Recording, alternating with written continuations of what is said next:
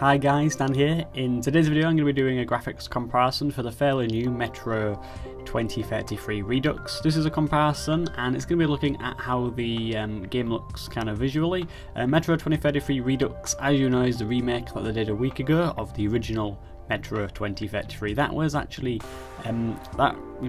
original game actually came out in March 2010, so it's been 4 years and it's pretty good to see, how the settings and how the actual game looks now, because they've totally kind of remade it. The graphics are really bumped up, and to be honest the game's a lot more optimized, so you can expect to get more frames if you have a high-end system.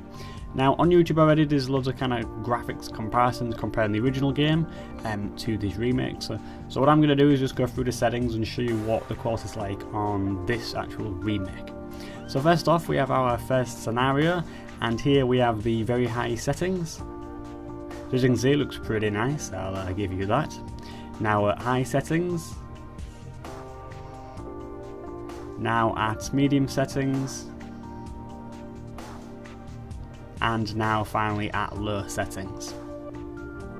And I will say this game is very optimized. I did find myself on high settings and I got about 80 FPS, on very high about 60, and then on low I got about 250 FPS. And that is exactly why on a console you can now expect to get 60 FPS, because on a console you're probably going to be playing at medium or something like that, but yeah, you do get a lot of frames.